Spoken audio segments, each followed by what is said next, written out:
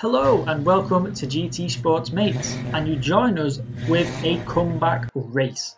Now what do I mean by a comeback race? Well, basically we've been off for a few weeks. We've had a little bit of a break, and instead of jumping straight into the daily races and destroying our driver racing, we decided to get a little bit more familiarised with the game whilst we've had some time away basically. And as you can see, I'm loading a replay. And the reason I'm loading a replay is because this is the race that I want to show you, which we took part in as part of the comeback race. So, why this race? Well, basically, I'm going to go out and say this is possibly the greatest race I've ever been involved in. And not just myself, no, you'll see a familiar name there in second place. That's our fellow driver, John. And also in 7th, that's Josh as well. Now, unfortunately, Josh did have internet issues, so he did get kicked out of the game. But me and John are going to go from start to finish. Let's see how we get on now as we get on the way here at Sardegna Road Track A. And straight away, as you can see, the Italian went from 3rd to 1st in the Aston Martin, getting an absolutely fantastic launch off the line there. And John as well, looking to make a move round the outside. I'm trying to give him as much room as possible, giving him the clearance there. He just grazes the gravel but manages to get back on track without spinning the car, and up into 2nd John goes. I should say remaining in 2nd, John stays, because like I said, I was in 1st and now I'm in 3rd, so I'm down to 3rd place now. So Sardegna Road Track A, what can I tell you? Not too much, if I'm being completely honest with you. We've probably raced this track a handful of times, so not very often at all. Don't particularly know the track all that well, but it is a phenomenal track, and with these high speed cars, especially the Mustang, which is very quick at the top end, these type of tracks are perfect. As you're going to see, unfortunately for John, being in the Scooby, the top end isn't all that good, so this track is not really suited to that type of car. If he can remain in the slipstream, he's in with a real shot, but if he loses it, he will struggle. So I'm just going to give him a little bit of a boost here, as he almost went sideways, but he did collect it.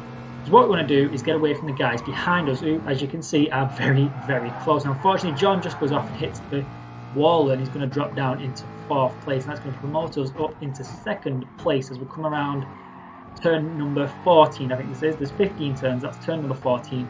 Now, this is, well, it's not straight. As you can see, there's a massive kink in the road, but it's completely flat out. This is turn 15. There's only 15 turns, and this is the home straight.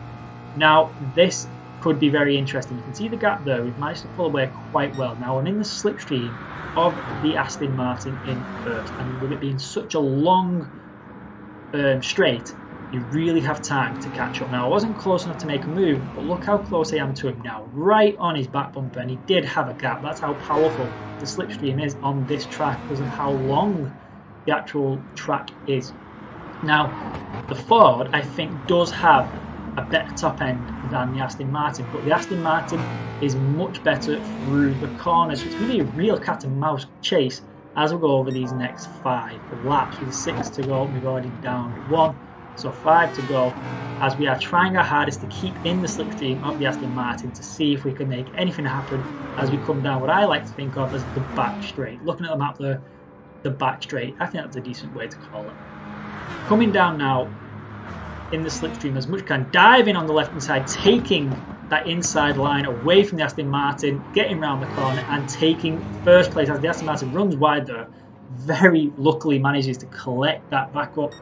Very well driven, I will say, actually. The Italian there, very, very well handled that.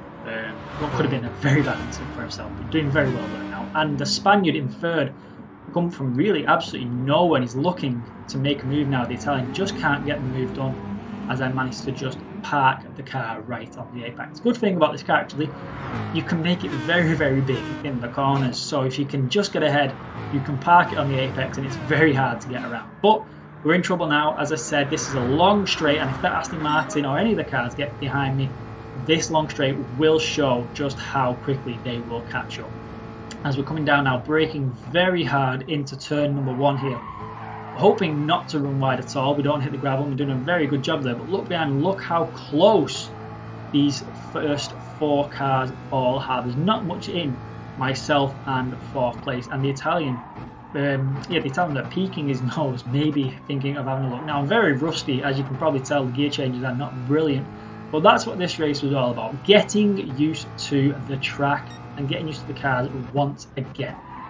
Now, this is turn number 6, I believe it is, coming up to turn 7. Now, this is completely flat out all the way down here, which is ideal in a fast top-end car. As you can see, the Italian going to the side of me, looking to make a move. I'm just going to hold the inside line as long as I possibly can, because I'm trying to defend as well as actually put in some decent speed, because if I don't, they're just going to come flying past. Now, the guy in third almost lost it, but managed to gather that back up really well though. She's done well to control that slide. As we come down to, this is possibly the hardest corner on the track, this one right here, turn number 13 I think it is. It's such a tricky one to get because it's fast and narrow. You've got to be on the ball though, otherwise you will lose speed. And this one as well, you lose just a millisecond through the last through turn 14, and it is multiplied by the end of the straight by quite a significant amount. But here we are on lap 3, coming down the home straight one more time, and we are feeling comfortable in first, but we are going to start feeling the pressure. As you can see now, 3 of us almost side by side into turn 1, and now 4 as we're all going around the corner looking to make moves, and hopefully for us that doesn't mean going backwards. We want the guys behind us to start fighting for position, but so far they're doing very, very good job just keeping up and maintaining what position they're in, because they've not only got to attack me, but they've got to defend their position. So really they've got a harder job than I have as well at the minute, so I'm trying to use that to my advantage. Around turn number 6 now, very tricky corner as well. This very tight. It doesn't look very tight on the map, if you can see there, but it is actually a lot tighter than it looks. And I'm going to go defensive straight away because I do not want to give an inch of room to that Aston Martin on the inside. But it's very hard to defend both sides, as you can see here. So as I'm braking very, very hard, I'm trying to cover all the bases, and it's so difficult to do so. But look how close the top 4 are. It's absolutely insane just how close you are. And John there, in 5th there, has done very well to keep up. Like I said, not very top-end powerful car. It does struggle at the top end, so he's doing very well indeed to keep up. And I've just dropped from 1st to 3rd. Look, that's terrible by me, but luckily in one corner, managing to get an undercut on 2 cars in one corner. I've never done that before. I've got an undercut on 1 car in a corner, never managed to undercut 2 in one corner. I went from 1st to 3rd, back to 1st, all in the space of 1 corner. Absolutely unbelievable, and I'm so happy with how I managed to do that. I don't even know how I did that. Like I said, comeback race, and I'm just completely feeling it. I don't know what was so good tonight for me, but the Spaniard really missing his braking zone, going off into a massive crash. I think he can kiss his podium chances goodbye there now. But that does not mean it gets any easier. No, it does not. As you can see on the map, we are so close to the first 3 cars. In fact, you just saw the Aston Martin peeking his nose behind me then. And he's looking to make a move, definitely looking to make a move. He's sizing me up. Where can he strike where I will be at a disadvantage? Now, he is better in the corners, but like I said, it's very easy to make the Mustang very, very wide. All I hope is that the 2 guys behind me don't team up and try to go both sides of me, but I can only defend one way, so let's hope they don't do that. As we come down now to turn number 9, and very, very long and hard braking zone, as the guy in, well, he was in 3rd I think actually, comes flying past, and I thought I could have got the undercut, and I just started to lose. I had to back out and give him the position, and I think that was a phenomenal piece of driving from the Dutchman there, going from where I think he was in 3rd to 1st in 1 corner. Brilliantly done. So now I am chasing down the Dutchman. Luckily there's a bit of a gap. I'm not sure what happened to the Italian though. I think he might have just hit the wall slightly, but we're not going to worry too much about that, as we need to focus on the guy ahead. And we are now comfortably sat in his slipstream, and like I said, this is a very long stretch of road and it's completely flat out, and you'll see just how quickly we start to catch up. As he tries to brake the toe by going to the right, he's not going to be able to, and he's going to try again and go to the left, and I'm just going to sit in his toe, but he's going to make me work for it as we are on the last lap, making me go all the way around the outside. Am I going to get the grip?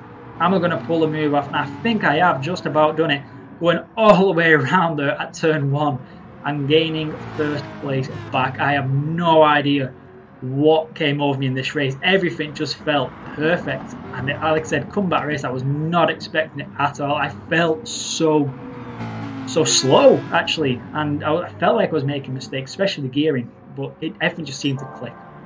But the race isn't over yet. We've got at least another 3/4 of a lap to go, and a lot can happen. And you can see just how close the top 3 are.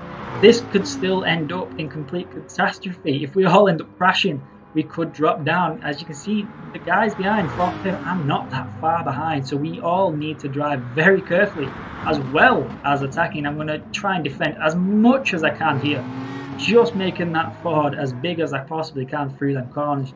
And this is where the Ford struggles a little bit through these fast bends, coming up to turn number 13, the hardest turn here on the track. As I've said, hoping to do a decent job, doing a decent job, I think.